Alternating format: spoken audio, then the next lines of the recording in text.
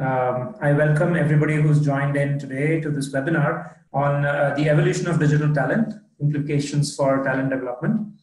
I'm speaking to you from Bangalore in India, and wherever you are, whichever part of the world that you're logging in from, a very warm welcome to you once again. Today we have a very special guest joining us. We have Dr. Swatee Sarangi, who leads capability development at Larsen and Toubro, joining us today. And I'm very excited to have her in our webinar. I work with KNOLSKAPE. I'm a senior director and I lead the KNOLSKAPE Insights Center. So that's a quick introduction from my end. So we are going to get started now. And I'm going to take the first few minutes to introduce our speaker. And I'm very, like I said, I'm very excited to have Dr. Swatee Sarangi join us today. Here's a little bit about her before we get started. So her formative years were spent in the temple city of Bhubaneswar, Odisha in India. And she made a switch over to corporate life after a distinguished stint of nearly 2 decades in academia. She has extensive experience in teaching, leadership training, research, and consultancy across different areas of HR. She is extremely high on learning agility and curiosity, and has a lot of passion in the application of human constructs at the workplace to achieve enhanced people advantage. She is a champion for diversity initiatives and speaks and writes in areas such as culture, organizational development, change, learning, and leadership. So once again, welcome, Dr. Swatee. It's a pleasure to have you. And we look forward to having you speak at this webinar. So with that, what I'm going to do is I'm going to get started with the topic for today. I will take the first about 10 odd minutes to set the context and introduce the subject in hand, which is the evolution of digital talent and what it means really for talent management and talent development. Once I do that, I will then hand over the reins to Dr. Swatee Sarangi, who will in turn talk about her perspective and her experiences of having worked extensively in the talent development arena and how she views this shift from a capability development standpoint. So without further ado, let me then get started. So here are a few trivia questions for the audience that's joined here. So here's a question, right? So what did ANZ Bank do to become really flexible? And you don't have to, type in your responses or anything. This is just a reflection question. If you know the answer, then that's great. So what did they do to become more flexible in responding to technology-based drivers? So what ANZ Bank in Australia has interestingly done is that they have broken down their internal hierarchies and bureaucracies and silos and said that we will now function as 150 teams that will look more like startups than traditional parts of a large bank. Right? Here's the second question. Which organization has built an AI platform called Marcel in collaboration with Microsoft in order to connect about 80,000 odd employees all over the world to provide more seamless communication, collaboration, and so on and so forth. So what this company is essentially doing is that it's leveraging technology to improve their culture, which I thought was very innovative. So the answer is Publicis Group, which is the French advertising and media agency named after their founder. This software or this AI-powered innovation will help in transforming the organization from a holding company to a platform is how they view it, right? And which is the company that is so obsessed with customer delight that it clocked the longest ever customer service call ever at 10 hours and 43 minutes. Some of you might know this. So this is, this is probably, assuming that you know the answer to this. This is Zappos, right? And you see here the employee who was responsible for this amazing achievement, right? Which is 10 hours of clocking one single customer voice call, right? So, that's just a little bit of warm up for us to understand the world that we live in the digital age that we're in. And here is the crux of what we're trying to discuss today, which is the evolution of digital talent and its implication for the modern workplace. So the workplace, as we all know, is shifting, right? So we are in the middle of this groundbreaking shift, as we call it, and everywhere you go, people talk about the future of work and future of workplace. So let's quickly spend a minute to understand what it was like and what it is transforming to today, right? So this is adapted from the Future organization. We used to be, again, very used to, a lot of rigidity when it comes to the way that we work, which is shift timings, fixed working hours, and so on and so forth. That is, of course, changing, and we know that there is a lot of flexibility available today, at least in some workplaces. So that's one. There used to be a lot of focus on compliance. Now the focus is slowly but surely moving towards productivity. So how do I ensure that my people have the right set of tools to work more effectively? There used to be set defined career paths in the way that people used to move within an organization. Today, there is a lot of focus on shaping your own career, right? So how will you shape your own career as someone who works in the new corporate world, right? Sharing was anathema, right? So there was a lot of focus on hierarchy, silos. That's breaking down. We say that sharing is caring. We are focusing on connections. We are helping people work with each other, right? So that's under focus. And the premium was on know-how. So if you knew things, you were held in high regard. Today, the premium is on learning agility. So it's important to know, but it was also important to unlearn and relearn. So that's how the corporate workplace and the talent is shaping up. So what does it mean for talent management and talent development professionals is the question that we're after, right? So what are the implications? And this is the crux of it. So I'm going to open with this, which is that, we used to plan for linear work, which is, straight line work in terms of what everybody is expected to do. With flexible work, we're planning for agile work, right? So employees are taught how to learn in an agile manner. And this is, of course, borrowed from the software world, right? So how do you bring in agility in the way that you work? Okay, because there was compliance, there was a lot of direction that was given, and risk taking was usually discouraged. Today, you have a lot of autonomy, and people do encourage a fail fast kind of an environment. We used to invest a lot in structured career development, right? So what do you do throughout your career from point A to point B to point C and so on? With you shaping your career now, with you being more empowered, there are a lot of flexible career options developing, right? So we see people, getting their feet wet in all different kinds of areas. Command and control leadership, predefined workflows, right? So this is what we were used to. Today, collaborative leadership and fluid ways of working is being advocated. And it was tough to shake up that fixed mindset because it is all about a few people knowing a lot of things. Now, proactively, people are encouraged to have a growth mindset, which is that nothing is really fixed. So the more you learn, the better you can grow as an individual professional and therefore also in your career. So these are some of the basic implications for talent development professionals. However, where do we stand today? So what does the research show? What does the data show in terms of readiness of organizations when it comes to being ready for this new era?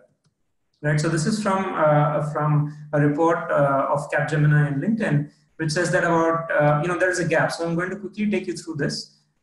Which is that you see there's a gap, 54% in organizations losing competitive advantage because of a shortage of digital talent. 59% of employers say that the organization lacks employees who possess soft digital skills, and we will come to this in a minute. Employees themselves feel that their skill set is redundant or will be in the next few years. So here is the bottom line: the talent gap is widening. The talent gap in soft skills is more pronounced, right, than in hard digital skills, and employees are anxious. Here are some more figures for you. So 60% of talent feel that they are okay with investing their own time and money to be on par with colleagues on those skills. 55% of them feel that they are willing to move on to another organization if they are not able to upskill themselves in the current workplace. And 58% are likely to gravitate towards organizations that offer better digital skill development. So what this means again is that employees want to excel, right? They're looking to go beyond what their organizations are giving them. There is a skill redundancy fear and the lack of faith in upskilling efforts, which could in turn trigger attrition. So this is the stark reality that we face as talent professionals, right? So this is the context in terms of what where the workplace is and where talent development is and where the gaps are. And these are some of the reasons as to why there is a lack of focus when it comes to building some of these soft digital skills that I spoke about. And what you see here are some of the many reasons as to why they might not be present in organizations. These are also some of the reasons that they are more essential, right? So take, for example, inward focus. If you're too inwardly focused as an organization, you might not know what's happening outside. Or learning agility as another example. Right? So these are all reasons why you have soft digital skills being essential today. And what do these skills look like really, which is the next question. And here are some of the skills again from the same report that I referenced earlier. A lot of these would be familiar to you. I'm going to leave it there for a second for you to grasp it, right? So there's a gap between what organizations need and the proficiency of their employees in almost all of these soft digital skills. What the research says, but boiling the ocean is not going to cut it, right? Especially, and I'm sure we all know this because we're all talent professionals, especially when it comes to behavioral skills. So what we need is a defined talent strategy that meets both business objectives and the needs of digital talent in order to sustain and also thrive in this digital age, right? So this is the context. This is where we are. And as promised, I took, I think, just about 10 minutes to be able to share this with you. And what I'm going to do now is that I'm going to request Swatee to come over and share with her her experiences of how she views this this entire transformation happening from her. So I'm going to I'm going to stop my screen share, Swatee, so that you can in turn share your screen and take over.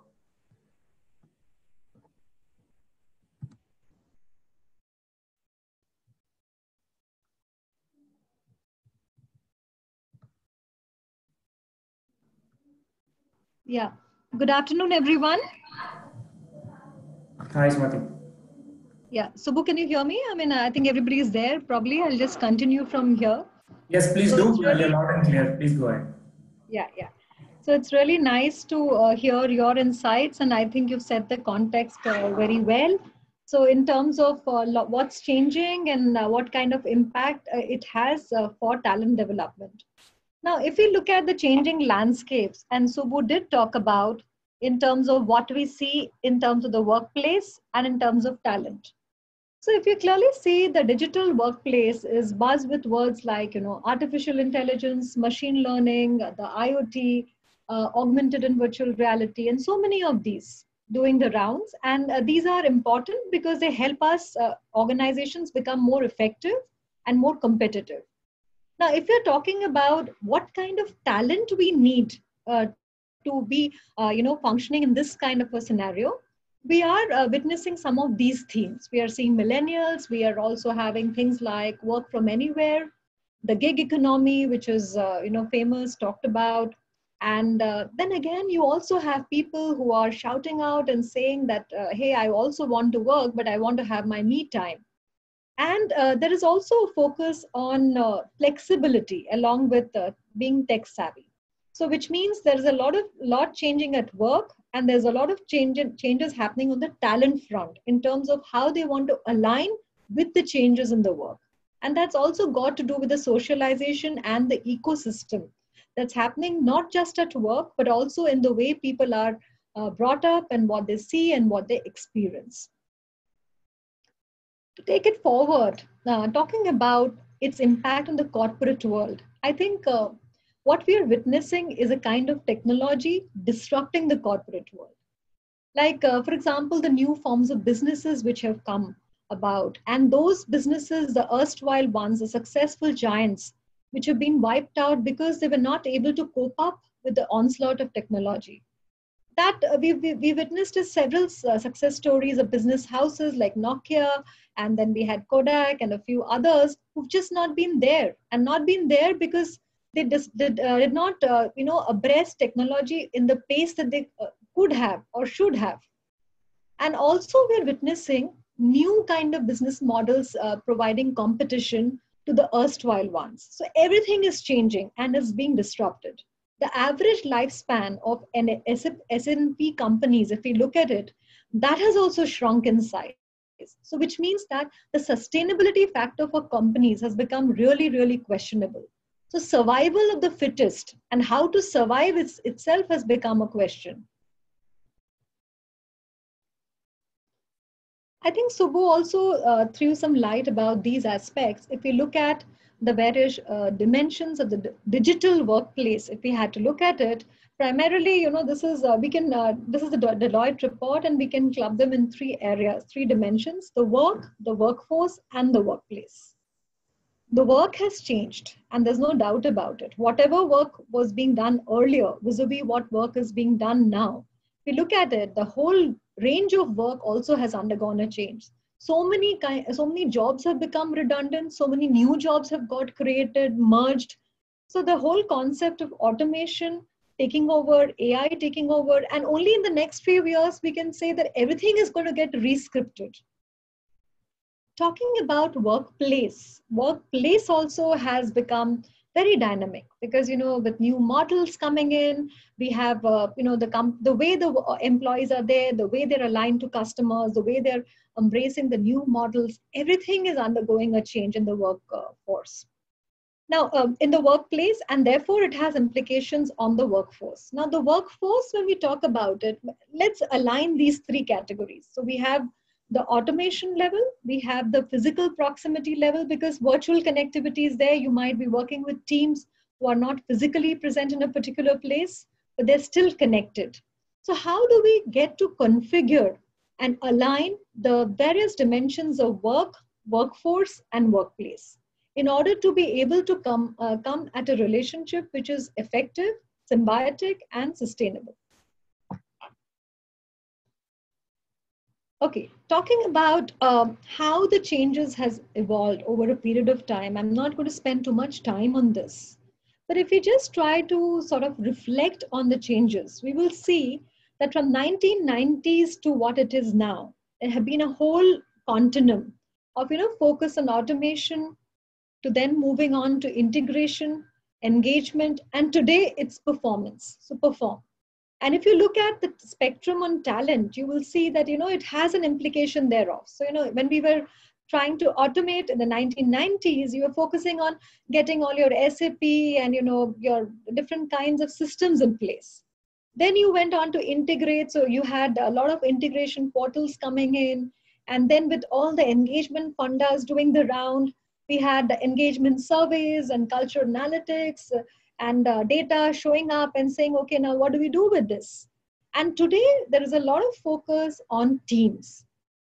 And we are, again, we have to deliver. So performance, productivity, and not just, so business performance in terms of parameters like what kind of profits you're making, whether you're, penetrating into new geographies, whether you're embracing digital, whether or not you're trying to, make the work clock ticking, and whether you're able to be more network, whether you're team oriented, all of this is there. Now, in this entire range, if you see, the whole range of talent management has also undergone a change. From being, focused on processes and systems, to then focusing on culture and engagement, and today focusing on network of teams. So it's not just one team, it's a network of teams. You find networks of teams where you find them in the organization, you find collaborating with people, and Subbu talked about it, collaboration. It's an open system. So you're collaborating with people outside the organization, maybe internal customers, external customers. So everything is connected that way. So the flow has become very, very important and very incessant. Okay, so when we talked about what is digital, we talked about what kind of implications it has for talent management, we have to talk about change. Why? Because in this entire range of what's happening in the environment, what gets addressed most is the concept of change management. We have to prepare leaders for change, for dealing with change. So therefore, these elements become very cardinal. Are we making them aware? Are we making them agile, adaptive, and also aligned? And even if you go back and look at this question for talent management professionals, somewhere down the line, and I would say all HR professionals need to be focusing on all of these A's. To what extent they're aligned with corporate strategy and the environment, to what extent they're adaptable with the changes happening. Are they agile to predict, what will happen next? And are they aware of the business context? So these are important imperatives, not just for the talent, but also for talent management. And these are very cardinal to change.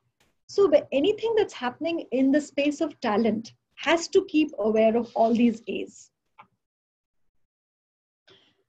In my view, if you look at how change has happened and in the space of talent and talent management, we can look at it very beautifully in the form of, earlier how it was more like there would be people who would resist change and they could afford to resist change. Then, people started controlling change. Okay, some pockets we do it and some pockets we don't. And now it's more about embracing change and embracing change full on, more proactively. There is no question of saying whether it's an option. It is happening. You have to take it. And how well you take it and how well you lead with it is what is going to make, the organizations effective and talent management also effective. So which means that the change continuum, if you see, also it has gone, really stretched from resistance to control to embracing. And why I'm saying this? I'm saying this because as talent management professionals and also as people who are responsible for building talent, we have to keep in mind that we ourselves need to change and change really, really fast. A little bit about the imperatives, and I think Subbu also delved on this, so I won't go deeper into it. Well, the hard digital skills are there. If you can see on the right-hand side, all these digital skills, when you're preparing the talent workforce for the digital world, the digital workforce, so to say, the hard skills are all there and very demanding. They have to be there. So these are more like in the area of analytics, data, innovation, your design thinking. So you are trying to find out solution-oriented approaches. And all that is making a lot of revolutions happening and strides happening in this field. If you look at the left-hand side column, those are also equally important because while we are focusing on riding high, using the hard skills, we cannot ignore the softer aspects or the human side of talent. Those are very important. They say if you have to compete with the bots, you have to be more human.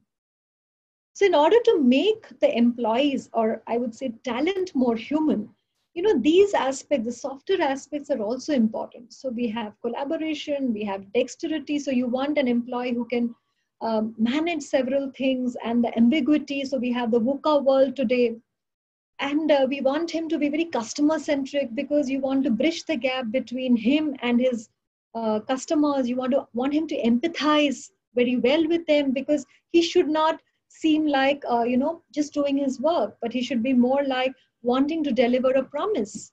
So these aspects also become very, very important. Learning agility, another term that, we at L&T also give a lot of emphasis on. We want people to be lifelong learners and how fast they can learn. Can they really forecast well, predict well, learn on their feet, learn on the fly? And again, when they're taking decisions, can they use their wisdom and insight to combine and make sense of the data that they have? So you have a lot of data points, thanks to technology. You have quantitative data, you have qualitative data. So can you cull out and draw insights which are really, really meaningful? There's one more term there, which is the entrepreneurial mindset. Like he talked about the growth mindset, which means looking at possibilities. Here you're looking at ownership. Anybody, in the organization is a leader in his own right. Can he make things happen? Can he be an entrepreneur of his life, of his role, and his organization? Now, when we are trying to close the skill gap, building talent, so here is a way to go. Probably when we are looking at this, when we're trying to build this talent intelligence, we're trying to have skills which are, easy to scale. We're also trying to have cater to those skills which are in demand. But what are we exactly trying to do? It is threefold. We're trying to build, we're trying to acquire, and we're trying to grow.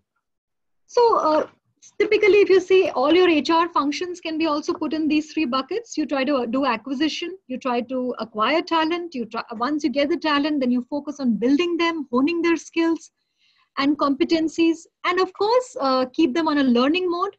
And when you're building competencies, you also want them to grow. Here, the grow part is also linked to engagement and retention, so that they are growing with you, and the energies are fused, and you're building an organization.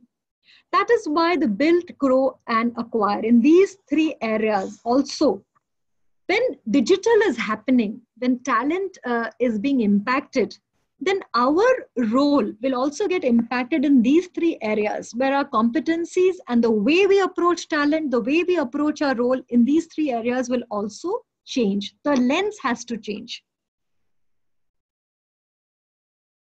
Now, some insights that I'd like to share, especially from an L&D standpoint, I thought it'll be a good idea. We are a large organization, as all of you would know, and 80 years old. We are a huge conglomerate. We have several, I'm part of the group that is a corporate HR. We have several businesses who are part of the group. Now, a lot has changed in L&T from the way it started to what it is now. Some things have remained same. Some things in the sense, the culture, the values, because this was started as an organization by two foreign, foreign citizens, so to say. We had Larsen and Hawk Larsen and Soren Toubro, who started this organization. And then we've had a lot of stalwarts leading the organization and then taking it on from there to here. It has been a story of growth. How has all this happened? What made this happen? L&T is not, has never had an owner. It has had owners in every employee. So we've had to nurture talent. Now, when we use the word talent, we use it very responsibly. It's important that we siphon and say all employees are important, but maybe not all of them are really leaders in the making and are talent. So we focus on identifying the top talent who are high potential and high performers. Notwithstanding, we also give a lot of importance to solid citizens who are there and employees who are pillars of the organization, but we definitely do a screening and have a robust assessment process, which is your development center approach. Now, once we've screened and scanned and got the best cream of our organization who are high potential leaders, we try to groom them at every stage so that they are transitioning from wherever they are to take on new responsibilities and take L&T ahead in their career, and they grow and L&T also grows alongside them. So there is a comprehensive talent development process. It's a very systematic process where business invests, HR executes, and the performers thrive. This is the comprehensive 7-step leadership pipeline process at L&T. It's very well known. And if you see, we actually start very early, from about 7 to 10 years of experience when these engineers, we primarily have engineering leaders because they join us as engineers, GETs from the leading campuses of India. Now, once they join us, and then we have what is called a MEP. MEP is Management Education Program. So for those engineers who have not done their MBAs and aspire to get an MBA from a leading B school, we partner with IIM Ahmedabad and offer what is called a equivalent to a PGPX program. And then after that we have the step 2. Step 2 is, with about 10 years of experience, which is the LDP program. And that is again a 9 months journey. In all our leadership programs, they're actually journeys. I am saying journeys and not programs because they do an action learning project, they have a coaching, they have mentoring. So it's a whole lot of things put together. So that, and also a lot of focus on the role, which means that we're not looking simply at as a standalone training program. And the leader in question actually goes through all these pipeline steps. And, he moves through all these steps and he transitions. So, we partner with the leading global schools. So I would not get into details, but we have Ross, Michigan, INSEAD, Harvard, they are our partners. And we also send some of our very senior executives to attend the advanced management programs of the likes of the leading B schools, like, so many of them are there, like LBS is there, INSEAD again, Oxford, so many of them. And then, of course, what's very unique is we also have a mentoring, which is done by our group executive chairman and other leaders. So all in all, if you look at it, there is a lot of investment, dedicated time and effort put in by our leaders to invest, the future leaders. And we as a part of talent development do that, endeavor to do that well. Now, dimensions of talent development. When we are focusing on talent development, the word holistic is important for us. We feel that it's not only about skill sets, it's a lot about mindsets. And we look at developing the person as a whole. So we focus on self, we focus on leading others, leading business, and leading change. These are the elements that we focus on when we are building talent.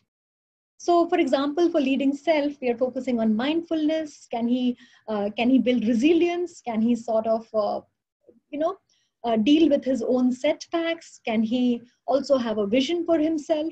When we are looking at leading others, we are focusing on tenets like social intelligence, inspiring results. Leading business, we focus on strategic thinking. We focus on building sustainable growth for business. And again, change. We use various change models also to drive all of that. So all these amalgamated together is about talent development here. Okay, now talking about the L&T example, and again, I'd like to go back to the talent space. I think in most organizations in India and globally, when we look at talent development, it is leadership in the forefront, because ultimately talent is all about leaders. Now, when we are talking about leaders, today the digital leaders, the connotation of digital leaders has these few elements according to me. One is, of course, able to inspire results, because it's very competitive. You have to get your team to work there and see value in what they are trying to achieve. Second is collective leadership. This is similar to collaborative, but it's a little different in the sense is power is not bestowed on one person. It's more shared. So therefore it is collective. Probably somewhere you're a team player, somewhere you're a team lead. The concept of power is more shared today. And then mindset, digital mindset. So digital mindset means that every leader need not be a digitally proficient leader in the sense that he can only use certain skill sets which are digital, but can he identify those cases which can be digitized in his business? Does he have a mindset which is more digital oriented? Can he think digitally? And millennial leaders, I'm not going to hype the millennials, but I would say that no matter what the age group today, even if we are in an older generation, our thinking has become a lot millennial-like. So therefore, you see the millennial leaders. I'm not only talking about those who are born millennials in terms of chronological age. And if you see the last one there, leaders today have to be inward, outward, and forward looking. Inward looking because they have to connect with self, outward because with others, and forward because they need to have the vision and the foresight. With so much of change happening and so much of rapid strides, can they really be forward looking? Because they have to think ahead of the times. Well, some key implications for talent management there, and these are very, very important for us, is that we have to move with the speed of change. Whatever we are crafting and doing things in terms of developing talent, nurturing talent, whether it's models, whether it's practices, whether it's shared implications, we have to make it really fast. Second is illusion of value. This I think is interesting because what happens many times we think we've done a great job, but have we really added value? Do the business leaders or the business see us as adding value in terms of providing people and solutions who can help business in the real sense of the term? And third is getting outside of the bubble. Many times, it's all about fashions and fads. We pick up a few terms here and there which are doing the rounds, and we think it's good enough to be just able to do that because we want to ape what companies alongside, in the context are doing. But it's more about getting outside the bubble and trying to think beyond. And the last one is, of course, building strategic partnerships. Here, I think strategic partnerships is a lot about forging alliances with consultants, with experts outside of your organization. That means the industry consultants who can provide, because you can't have expertise to be able to do everything and deliver. So if you want quality, if you want effectiveness, you need to identify partners you can align with. It could be partners in the form of consultants, in the form of academicians. It could be even your internal partners. For example, you are in the talent management, you could align with somebody in their digital team or an analytical team. We at L&T, we work in a very collaborative way with many of the other teams, and we've derived immense value. So all this has come from strategic partnership building. And as I'd like to conclude, I would say that we talked about digital space, we talked about digital workplace, workforce, and digital talent, digital leaders, and its implications for talent development. But if we have to look at what are the changing paradigms in talent management, and I would like to summarize by saying that from a very siloed approach, where talent management was one piece of HR, today, talent management has to align with everything within HR and with business. So therefore, from being siloed to being networked, the vertical and the horizontal fitment, the vertical with corporate strategy and the horizontal with other subsystems of HR has to be there. So whether it's other elements of HR and not just being restricted or confined to talent. Second is, one cannot afford to be rigid. The same applies for talent management. We did something, so the past is not something, the trends in the past can only be, okay, from a learning standpoint, yes, but we have to look at flexibility, changes that are happening, and we cannot say that this is the way we did, this is the way. So you have to get things done. And therefore, we have to be very flexible in our own approaches and style. This is again piecemeal and holistic. I talked about it when I was talking about the dimensions. So targeting one and looking at it as the panacea or the way to do things will not work. It has to be more holistic in terms of when you're looking at a person from the talent standpoint, or looking at a function from within an organization from a talent management perspective again. Both ways, it has to be very systemic, very holistic. Gone are the days where one size fits all works. Same applies for talent. You have talent who are coming to join you, they're demanding, they have aspirations which are different. They've come here to build and sculpt careers. And we have a responsibility to provide meaning to them and also ensure that in doing so, we are helping them add value to the organizational growth story. So from standardized ways of managing talent, we have to look at customized ways. Maybe somebody needs more flexibility. Maybe somebody values more respect. Maybe, so what are the needs and to what extent we can target them? And in doing all of this, definitely a makeover has to happen in the way we approach issues, the way we find solutions, the way we break our assumptions and move beyond. So from conventional to being very innovative is the way to go. And when I say innovative, it's a big word. So adopting design thinking, adopting AI, joining hands with technology, and learning from different tools, different available resources that digital has made us available. We have to look at innovative solutioning. And with this, I think I have shared my perspectives, and I'm open to take questions. I hope we had some good insights, shared. Great, thanks a lot, Dr. Swatee. That was great. Thanks for sharing your insights. What I will, ask the audience that's listening in is, in case you have any questions for Dr. Swatee or me, please type them out either in the Q&A section on your screen or in the chat section, right? So one of the two boxes you can use, and as and when they come in, I will post them to Dr. Swatee.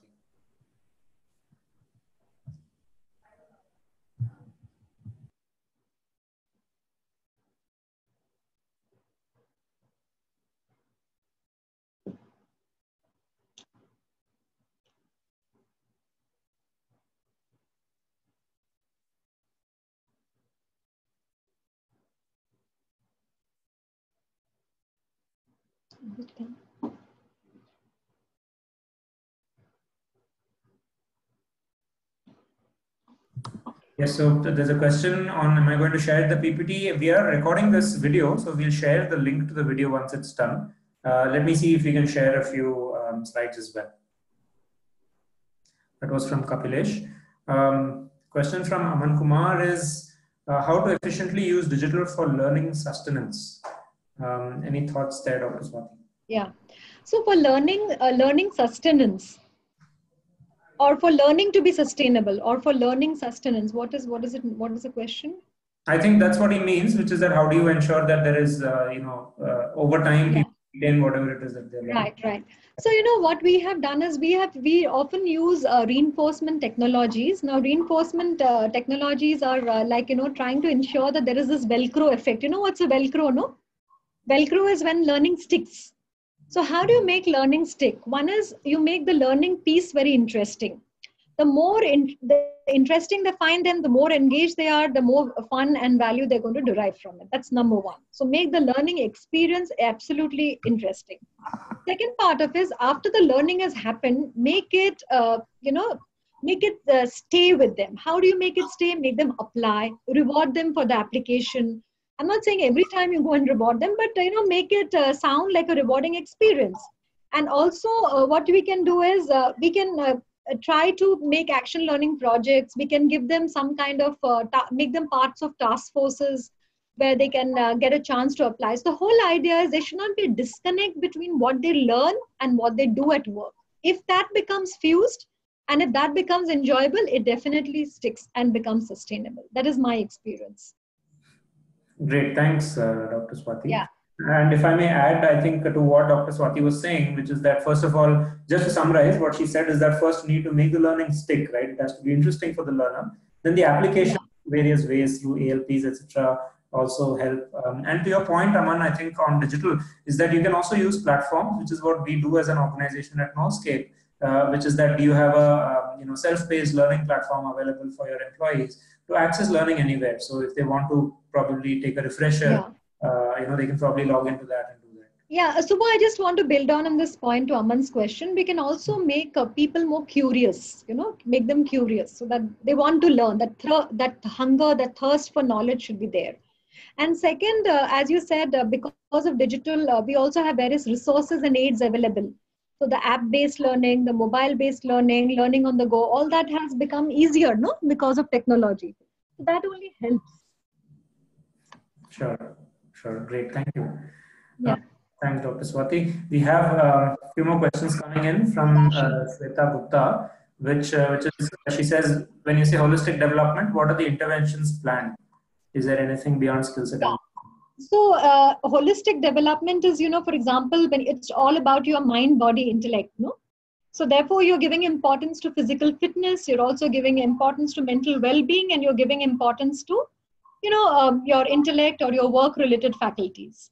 So while we feel that, it is important for people to focus on work, we also realize the importance of them being physically and mentally at ease and healthy, alert.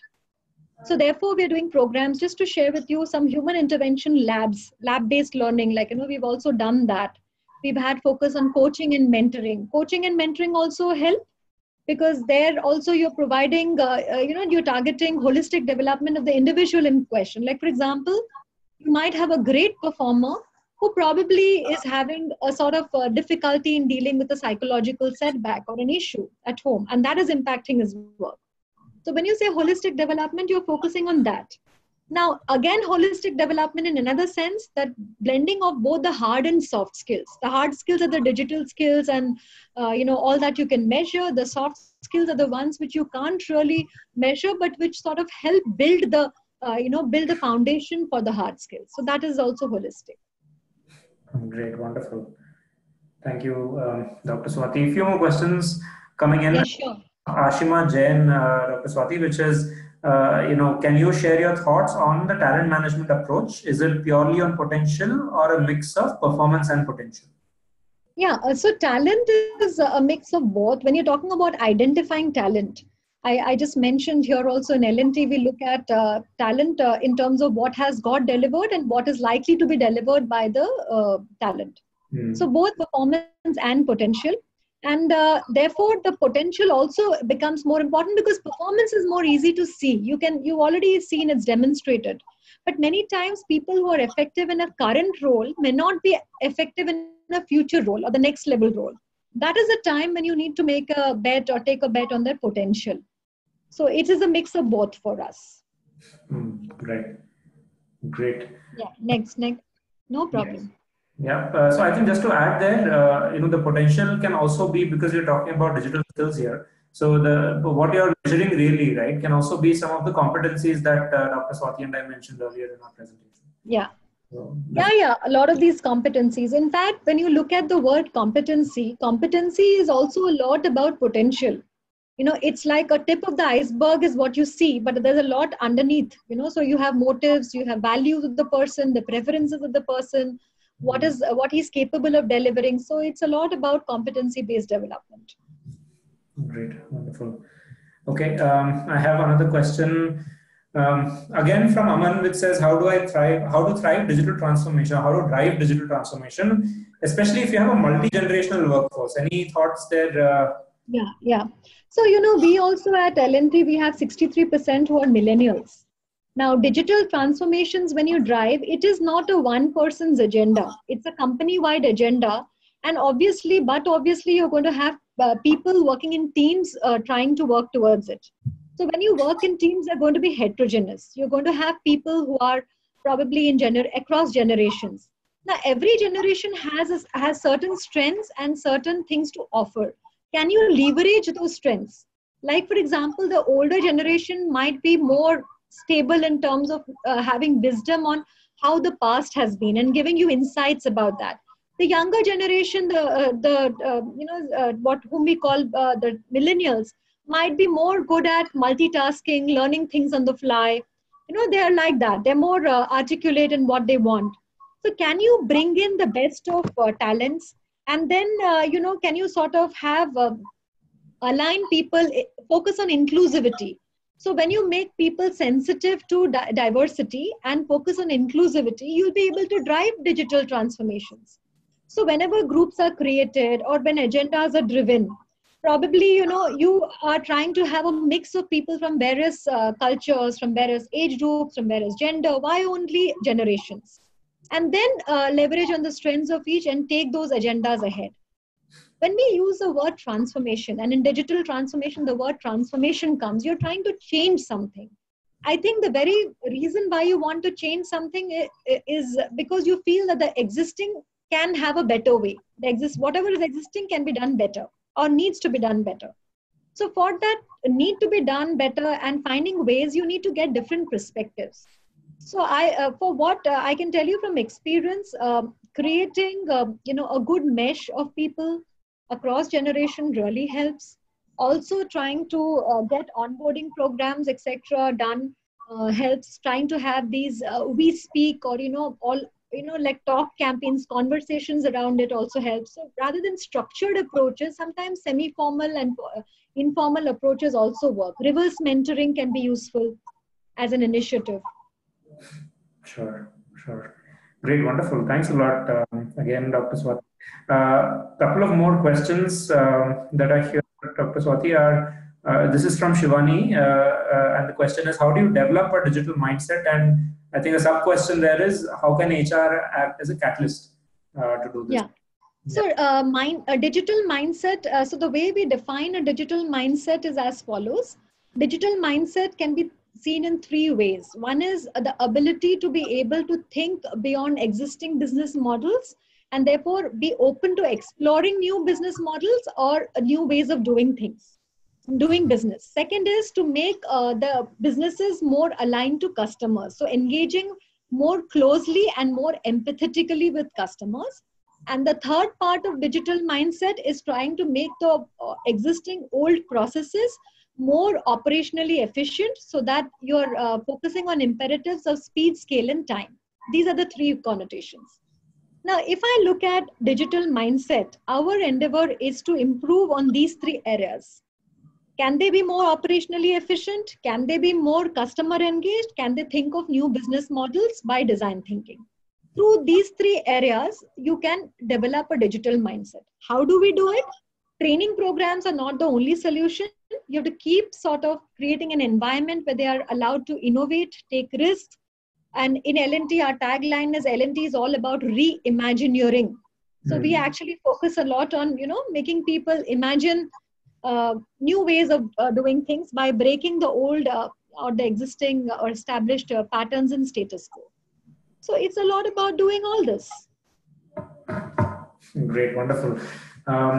Also to add, I think we at KNOLSKAPE also have developed a unique point of view on how to go about enhancing these three aspects that Dr. Swatee just mentioned. You can probably look it up on our website if you want to learn more. It's called Blur, and I will just leave it at that for now. I think there are a couple of more questions, Dr. Swatee. Shall we quickly take? Yeah, sure. Okay. So Kapilesh again, who asks, what is the one thing that should not change when VUCA is going on? Any thoughts? I think the one thing that should not change when VUCA is going on is people's the core values should not change, because you might change the way they align, the way they adapt, the way all that can change, but the core values of the humanness should not change. So which is the inside the core of the person. When I say the inside of the core of the person, it talks about what makes him feel most human. Maybe things like empathy, things like being mindful. That should not change. Okay, wonderful. Great. And I think there's a question from Venkat Ramana also. He has a slightly tangential question, Dr. Swatee, which is, from an educational standpoint, I think because you also have the academic, how can something be included as a part of the educational system is this question. Yeah. So I think it's a very important question because in fact, what corporates do is they build on talent who have already come halfway in their journey, because you're taking talent as a part of your workforce. But if you see, the nurturing of talent really happens in the formative years, and when the people, I would say kids start going to school and colleges and all their B school, etc. happens. So I would say that if education is more focused on holistic development, again, building people, making them more digitally aware and digitally adaptive, that would really help. And also, rather than making it more theoretical, they should be more practice-based. Because knowing theories is fine, but today in the age of information and availability, easy access to information is there. Any which ways, all that is available. Can we help kids? Can we teach them how to learn? Learning how to learn. Because learning how to learn is very important. No, things are changing so fast that what they learned in school and colleges will become very redundant when they join the workforce. Right. And when they're working on the workforce, also things are changing very rapidly. But if they know the trait or they know the trick of learning how to learn faster, they can really thrive in any competitive world, and no matter how the the demands change. So that would be a good thing to focus. And holistic development, work-life balance, that balance is also important. Right. Wonderful. In fact, I think one of the most interesting courses or courses on Coursera is exactly this, which is learning how to learn. People sign up for. And also add there, I think very recently in this book by Yuval Noah Harari called Skills for 21st Century, I think he makes a mention that this entire skill of sense making, which is the ability to really comprehend data and to be able to be comfortable with data, should be a skill that should be taught in schools, because you're all in the age of information overload. So you need to be able to make sense of what's going on around you. In fact, that insight deriving is more important than data itself. Data is available. How are you able to make sense out of it? If that focus can be taught in school, then people would have learned, kids will learn growing up with that particular skill, and they'll do wonders when they become part of the workforce. Yes. Great, super. So I think we are done with all the questions that have come our way, Dr. Swatee. Okay. Yes. So any parting comments, Dr. Swatee, before we wind up? I think, Subbu, I'd like to share and take this opportunity to share that I really thank KNOLSKAPE for inviting me to be a part of this, webinar. It was very interesting. Virtually, what digital has made possible. We could have a webinar, connect with a virtual group of learners and like-minded people who are interested in sharing or learning on this topic. We had a few questions that got us triggered also. And you are there in Bangalore and I'm here, and we have KNOLSKAPE as a platform bringing us together on this and about a topic which I'm very passionate about. So this was really wonderful. And this is what technology and digital has done for us to, be able to manage this and make it so nice as an experience. I also I would like to thank my colleague, Vishal Shankar, who's there with me here. He's a part of my team, and he has been there with me as we started discussing with Subbu on this. And it was thank you so much, Vishal, for your help and your insights all through. Great. Yes, in fact, Okay. second that, yes. Sorry, is there anything else, Dr. Swati? No, that's it. I thought there's a question coming up. No problem. Okay. Please go ahead. Yes, so I think, yes, completely agree with you. Thanks a lot. It's fascinating that we are able to do this, remotely without ever meeting anyone, and we have 35, 40 participants who logged in and who are listening in. Not just in India, I think there are participants from Asia Pacific also who have logged in and are listening, and it's made possible. I think the connection that we speak about is being played out here in this webinar itself. So it's fascinating indeed. And thanks a lot for taking the time out to to come and share your insights with us in terms of your own experiences, which I'm sure has added a lot of value to the folks who have listened in here. So thanks again, Dr. Swati and Vishal, for taking the time. Thank you, Subbu. Thank you, everyone. Thank you, Vishal. Have a good day. Thanks. Bye. Bye.